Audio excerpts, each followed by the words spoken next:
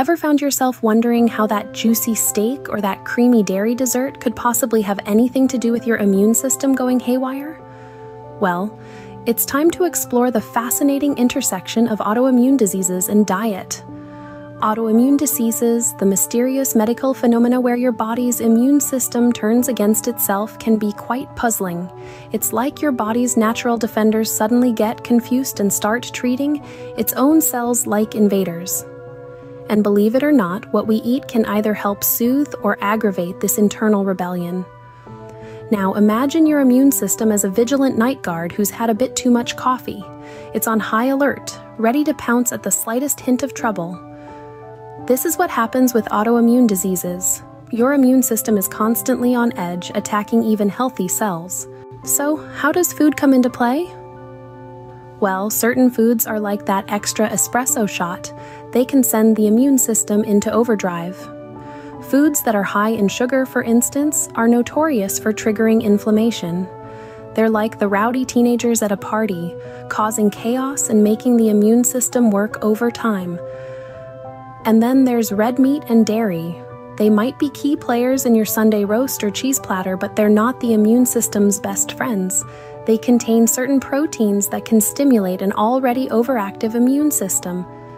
It's like adding fuel to a fire. Grains and eggs, while nutritious, can also be problematic for some. They contain proteins that some people's immune systems see as threats. It's a case of mistaken identity that could lead to a full-blown immune response. And let's not forget our sneaky nightshade vegetables, tomatoes, eggplants, peppers, and potatoes.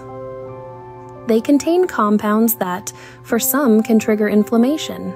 It's like that plot twist in a thriller movie where the characters you thought were harmless turn out to be the villains. So what's the takeaway here?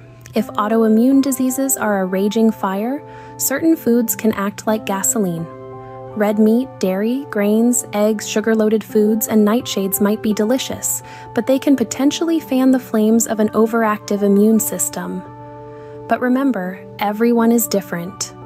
What stokes one person's immune system might not bother another's. It's all about understanding your body and finding the diet that helps keep your immune system in balance.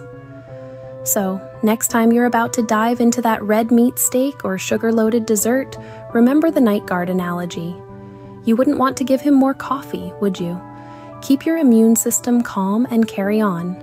And who knows, you might just find that the path to managing your autoimmune condition is as simple as what's on your plate. Remember, when it comes to your health, every bite matters. And when considering what supplements to avoid with autoimmune diseases, watch my next video. Listen to your body, choose wisely, and here's to a healthier, happier you.